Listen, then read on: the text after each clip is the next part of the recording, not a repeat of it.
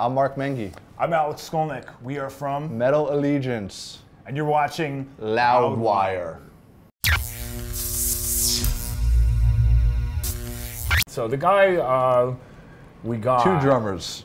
Yeah, there's actually two. Well, why don't you explain one and I'll explain the other. I'll explain the one We'll I go got. that one. We'll go that way now. Well, we're doing the same Vitus show. It's basically two shows.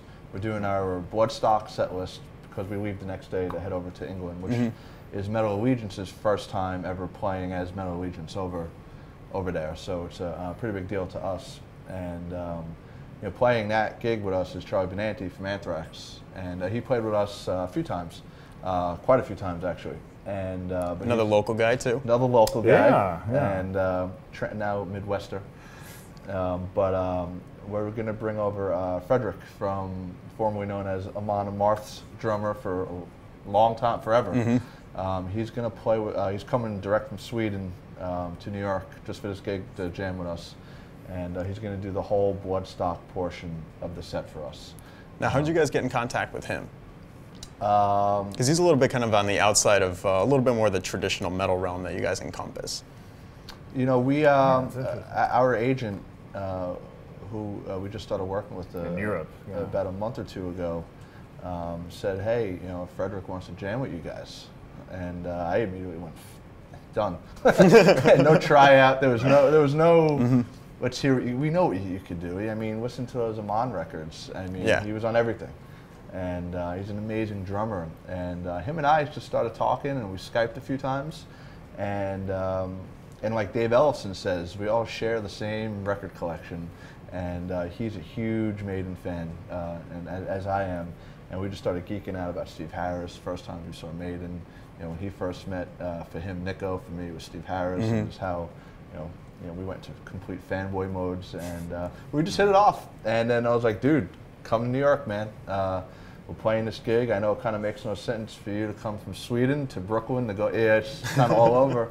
And he was totally in, and that was it. So he's drummer numero uno for the night.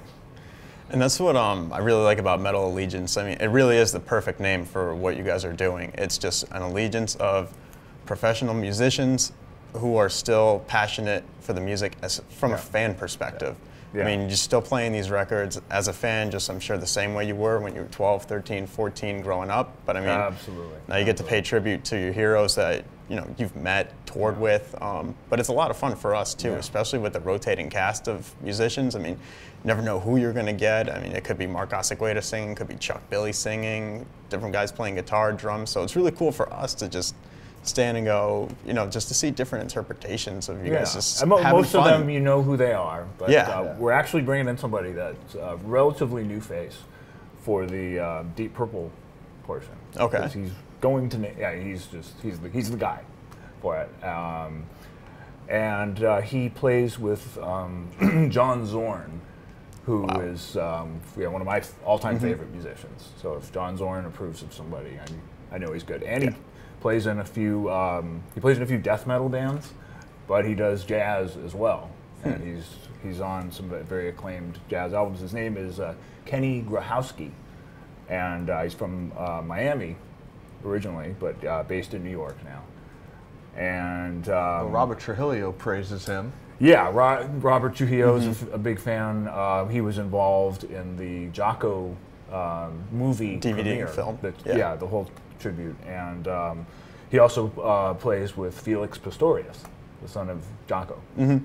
And he loves metal. So he's like perfect. He's got the whole thing covered. Yeah, even if his name isn't as known as some of the rest of us, he deserves to be there. So jazz drumming is kind of where it all started for metal anyway. I mean, they started the blast beat and everything, so it kind of makes sense. And he makes those connections. And for me, it's great because I have a foot in both doors. So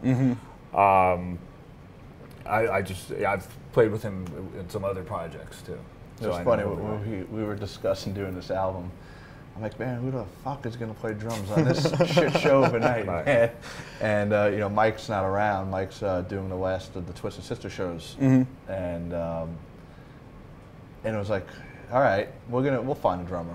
We're booking all this shit. We'll find a drummer, and then we were fortunate enough to have Frederick reached out and go, I want to jam with these guys, and we hit it off with him. And then Alek suggested Kenny. It was just like, now we have 2 drummers, and we actually got approached by 2 more, actually pretty well-known drummers.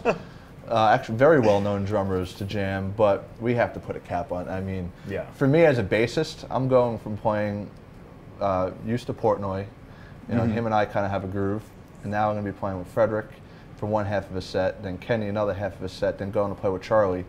So mentally that's going to be a little which is exhausting. awesome. I mean, it's awesome for a bass player, and I'm really looking forward to that. And you know, a bass player can't ask for anything more. I mean, these drummers who you're playing with, I mean, it's a dream.